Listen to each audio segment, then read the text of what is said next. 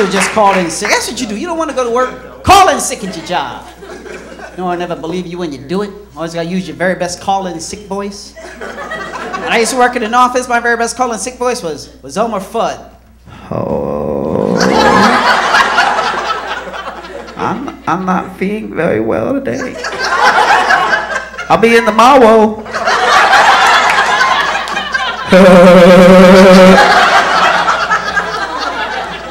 Then when you do get sick, what do? You go to work. It's like, man, I feel like crap. But no sense wasting a sick day.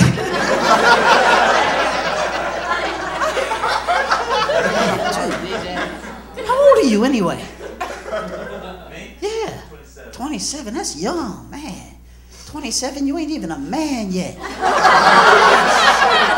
You ain't.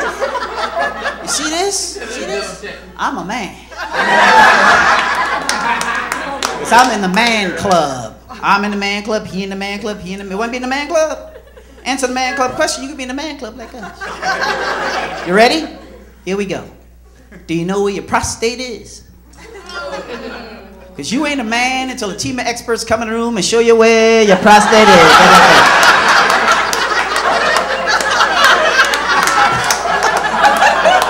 It ain't really a whole team, but it feels like the whole team going in.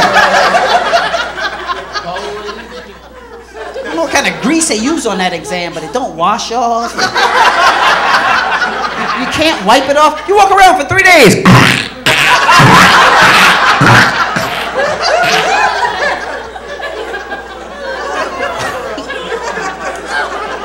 I'm at that age, I just go to the hospital. I get anything done. I don't care. I just be bored. So I had a vasectomy. You know, people go, "You crazy? You're not gonna have kids? You could have kids because you could have it frozen and put aside. And when you have kids, they bring it back. That's how it's done.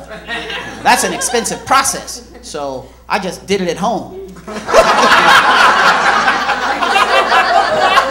You gotta be real careful which ice tray you pick at my house. That's all I'm saying.